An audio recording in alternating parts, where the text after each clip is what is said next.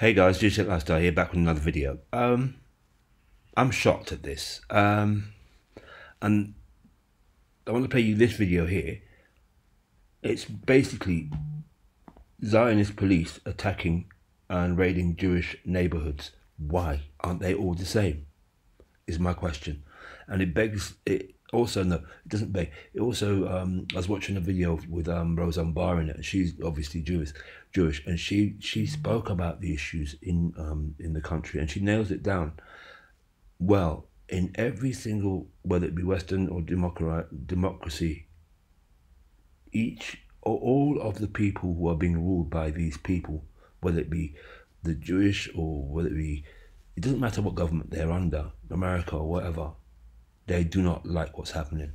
And I want to play you this first, and then I'll go to get the Roseanne Barr one.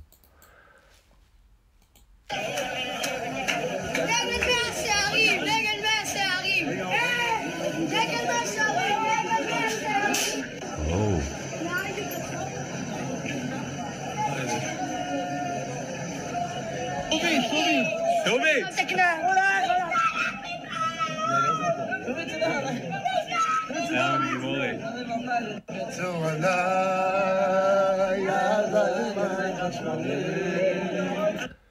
Basically, they don't like what's happening to the people in that flag they just showed, and it's not an Israeli flag.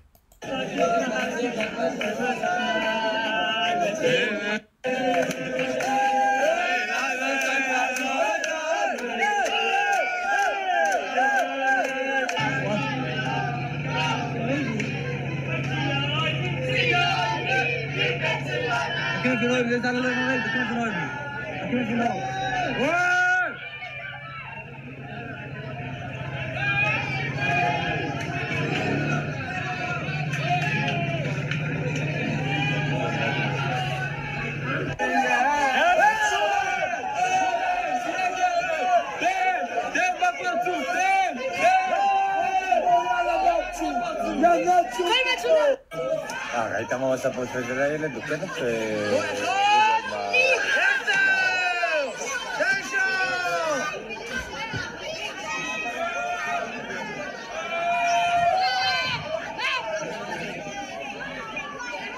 וואי, הוא מגיע עם התיק מהחיידר,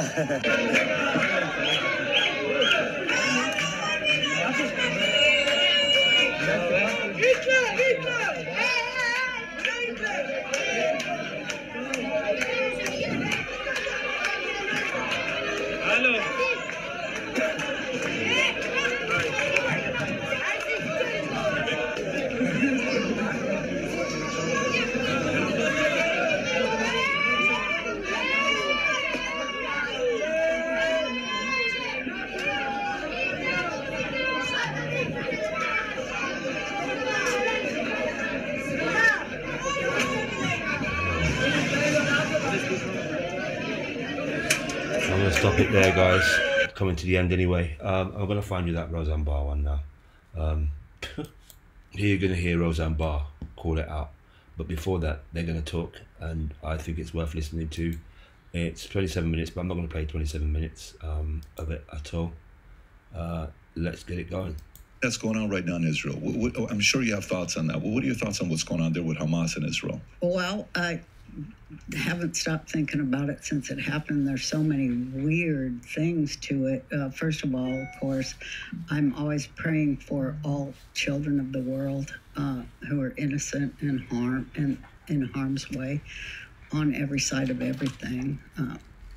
I just think maybe we're on our way to a more sane world sometime soon, where people do consider the innocence of children, and that hopefully would make them more intelligent and more human, that they'd be guided by that rather than this kind of primitive get even thing, which I hope is leaving. And I hope that's going in the past. But I feel bad for all of the innocent victims of my people. My family lives there, a lot of my family, and it's just terrifying. It's terrifying historically, and geographically and politically and in every way. And then when you really break it down and look at the facts of it, it doesn't add up. Which ones? Well, the whole thing doesn't add up. So you have to go, what is this really, and who benefits from this, right? You always have to ask those questions. But it is weird that Israel, which is has such high technology for all this warning signs, what do you call it? Their defense is top notch, billions and billions. We even give them billions and billions each year. The world's best. Yeah. None of it was How did they not functioning. anticipate it? None of it was functioning.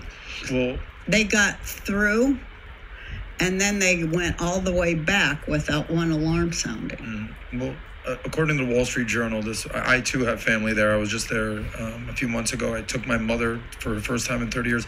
By the way, my mom says hi, Roseanne. Big fan. Nice. Say hi back. I will.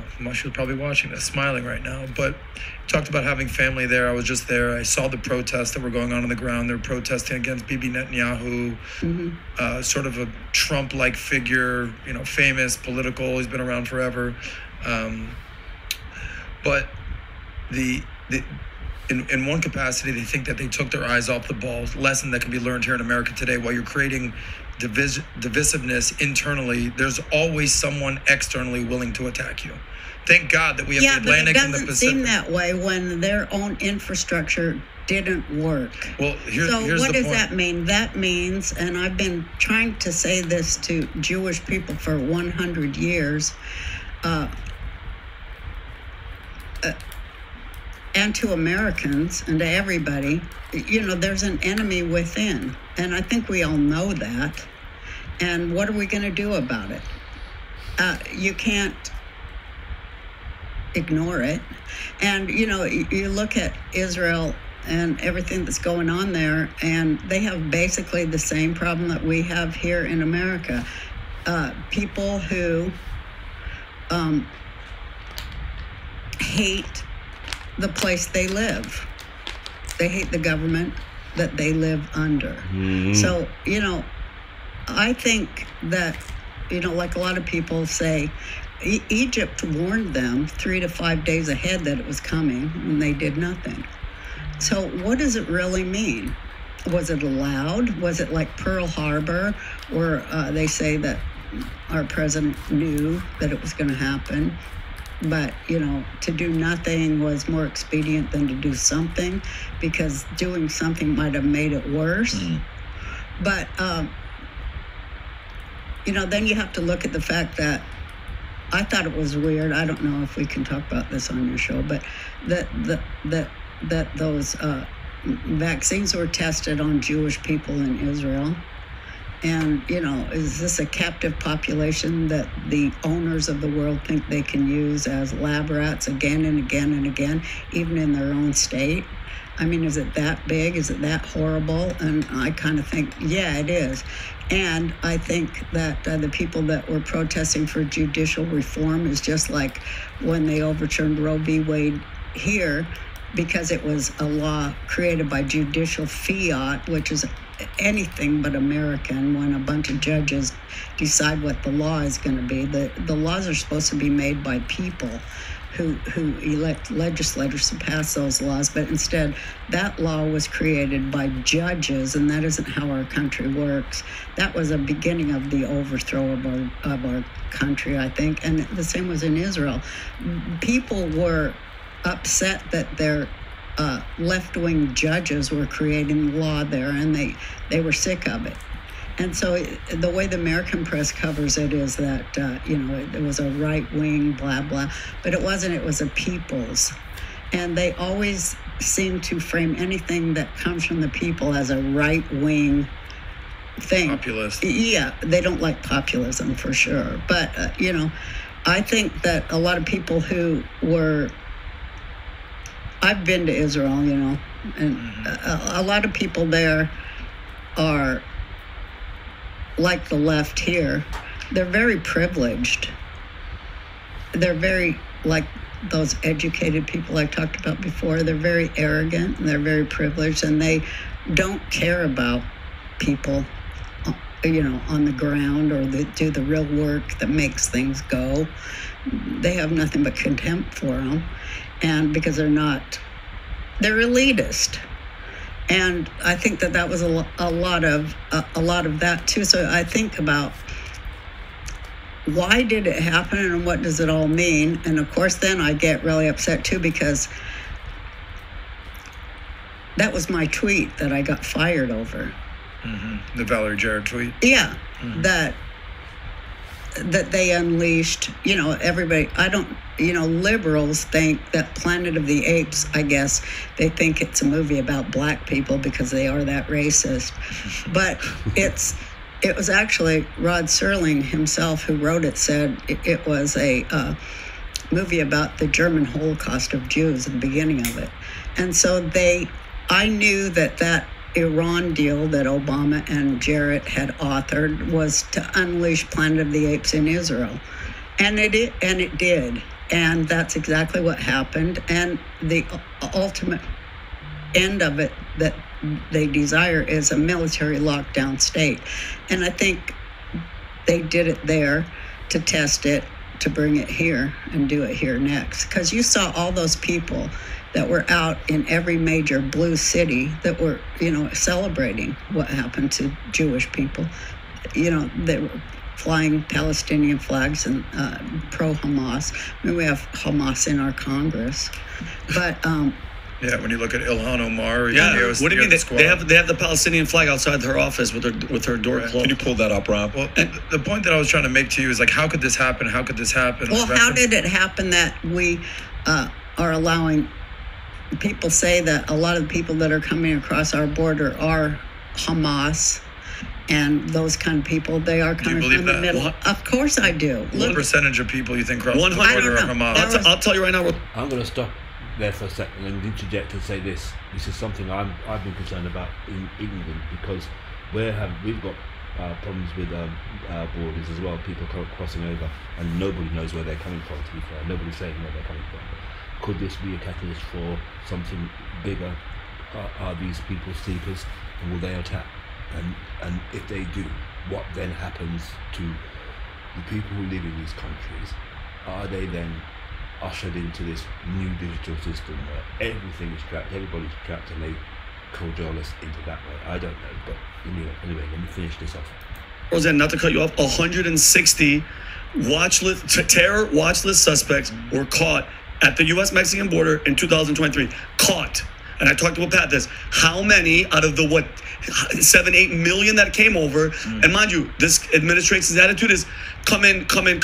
Now this happens. You think these people, mind you, and I heard this, Roseanne, I'm pretty sure you did too, that the UN, the Biden administration, has given these 18 to 24-year-old war age fighting men, single, they're not coming over here with families. They give them ID cards. They give them this money thing where they're like, hey, listen, we'll keep replenishing the money. Here's a cell phone. If we need you, we're going to call you. What are they doing? So and you nailed it, Roseanne. There's two things that happen with this attack. Either A, they knew and they did nothing, or the intelligence, it was just failed again. Either way, somebody has to be held accountable, because we have to figure out what the hell's going on. I think we have to go who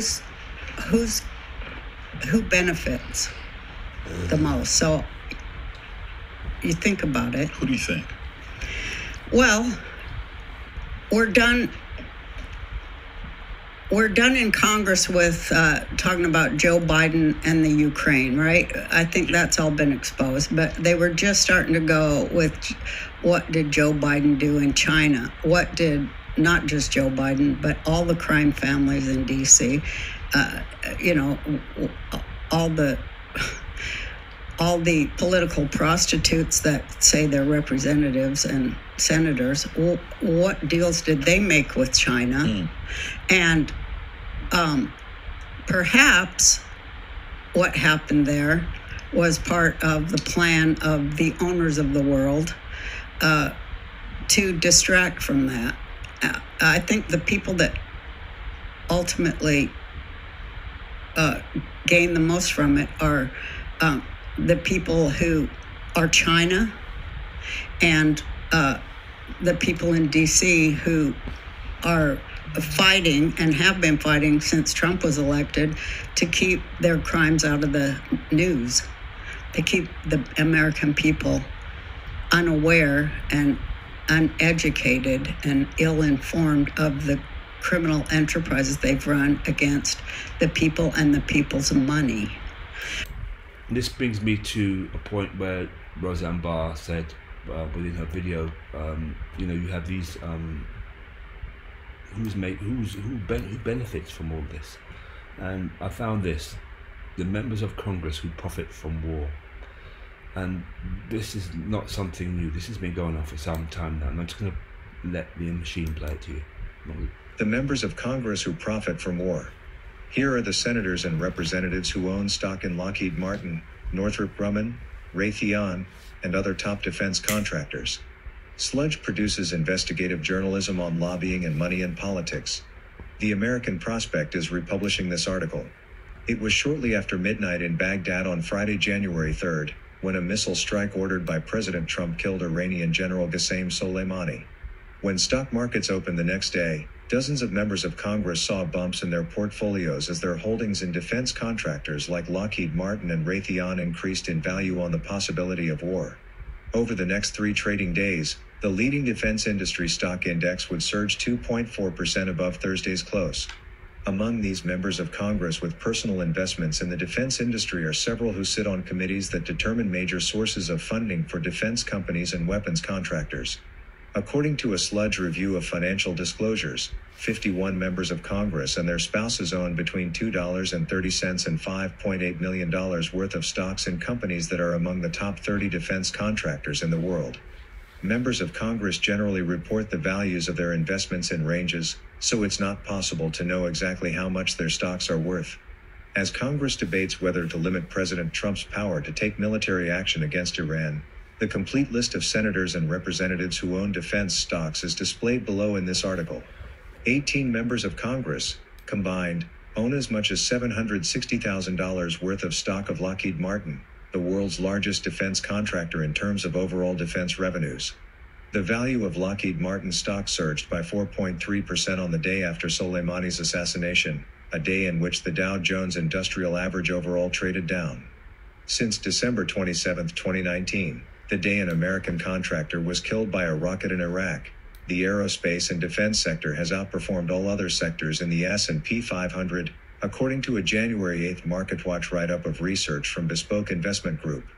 Northrop Grumman, Raytheon, Lockheed Martin, and L3 are each more than 3 standard deviations above their 50-day moving average, MarketWatch wrote. Last week, the House of Representatives passed a resolution directing President Trump to terminate the use of the military to engage in hostilities in or against Iran unless Congress has authorized such action or to defend against an imminent threat. A similar resolution may be considered by the Senate this week. The House may vote on additional measures related to Iran, including Representative Ro Khanna's, Democrat California, bill to block funding for military action against Iran and Representative Barbara Lee's, Democrat California, bill to repeal the authorization for use of military force that Congress passed after 9/11. Rep. Khanna's wife, Ritu Khanna, owns as much as $376,000 in defense stocks. Khanna told Sludge in an email that he and his wife maintain independent finances and file taxes separately. "I have not personally invested in any defense stocks," Khanna said.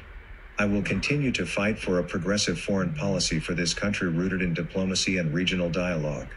That's why I have consistently voted against bloated defense spending and sought accountability from some of our nation's largest defense contractors." Members of Congress's investments in defense contractors may present more significant potential conflicts of interest than investments in other industries because the contractors rely heavily on defense spending that is approved by Congress for their revenue. More than 70% of Lockheed Martin's $51 billion in 2018 revenue came from sales to the U.S. government. For example, companies like Lockheed Martin, Northrop Grumman, and Raytheon are considered pure plays because they sell their products almost exclusively to the government through appropriations approved by Congress. Members of Congress should divest from all investments tied to their congressional responsibilities and avoid any actual or potential conflicts of interest or ethics dilemmas, Scott Amy, General Counsel at the Project on Government Oversight, told Sludge. In the Senate, nearly one-third of the members of the Defense Subcommittee of the Appropriations Committee own stocks in top defense contractors. The subcommittee is in charge of drafting the procurement section of the annual defense spending bill, which allocates funding for the Defense Department and specifies weapon systems and other goods for the department to purchase from private contractors. In the 2020 Defense Appropriations Bill, the subcommittee approved $1.85 billion for 18 more F-35 Joint Strike Fighter aircrafts and spare parts from Lockheed Martin. Subcommittee member Senator Roy Blunt, RMO, owns as much as $100,000 worth of stock in Lockheed Martin. The subcommittee also recommended $1.1 billion for 6 P-8A Poseidon aircraft, which is a maritime patrol and reconnaissance plane made by Boeing. Subcommittee members Dianne Feinstein, Democrat California, Susan Collins, Republican Maine, and Jerry Moran, Republican Kansas, own as much as a combined $750,000 in Boeing stock. A spokesperson for Feinstein, whose husband owns as much as $650,000 worth of Boeing stock, told Sludge that the senator has no involvement in her husband's financial and business decisions, adding that the senator's assets are in a blind trust, which has been the case since her arrival in the Senate. The House Foreign Affairs Committee oversees arms controls and exports, yet at least 4 of its members have investments in defense companies whose foreign sales fall under their jurisdiction.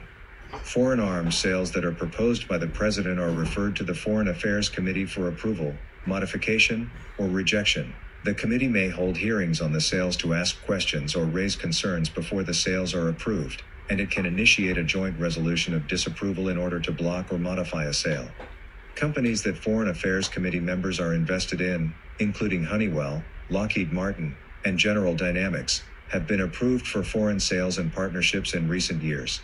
House Oversight and Reform Committee Government Operations Subcommittee Chairman Representative Jerry Connolly, Democrat Virginia, owns as much as $400,000 worth of stock in Leidos, which has paid billions of dollars to provide information technology services for the Defense Department. In May 2019, Leidos CEO Roger Krona testified before Connolly's committee in favor of legislation calling on the government to guarantee back pay for contractors in the wake of government shutdowns. Connolly had written a letter to House appropriators months earlier seeking support for such a bill. Senators Sherrod Brown, Democrat Ohio, and Jeff Merkley, DR, have reintroduced their Ban Conflicted Trading Act, which would prohibit members of Congress from buying and selling individual stocks, giving them 6 months from enactment to divest their shares, and from serving on corporate boards, something that's already banned in the Senate but not in the House. Members of Congress serve the American people, not their stock portfolios, Senator Brown previously told Sludge. Elected officials have access to non-public information that can affect individual companies and entire industries. There must be more accountability and transparency to prevent members from using this information and abusing their positions for personal gain.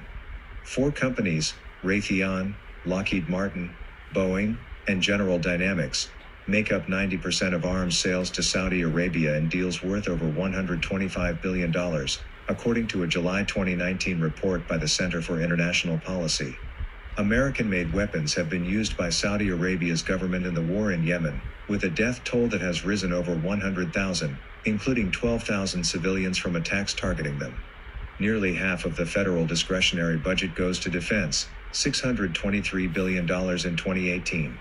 In his 2020 Pentagon budget request, President Trump proposed increasing that amount to $750 billion. These annual totals understate total military spending. A May report from the Center for International Policy found that, counting all 10 funding sources for warfighting, the actual total amount spent on defense in 2019 would be $1.254 trillion, nearly as much as the $1.359 trillion spent in the entire discretionary budget, including the Departments of Health and Human Services, Education, Homeland Security, Energy, and more. Of the at least 380 former high-ranking Department of Defense officials who went through the revolving door to become lobbyists or senior executives in 2018, around 1/4 joined the top 5 defense contractors, according to the Project on Government Oversight: Lockheed Martin, Boeing, Raytheon, General Dynamics, and Northrop Grumman. Current U.S. Secretary of Defense Mark Esper is a former lobbyist at Raytheon, which over the past 2 election cycles spent $6.4 million on campaign contributions and $20 million on federal lobbying. Sludge built a tool that scrapes the House and Senate financial disclosure portals and extracts machine-readable data.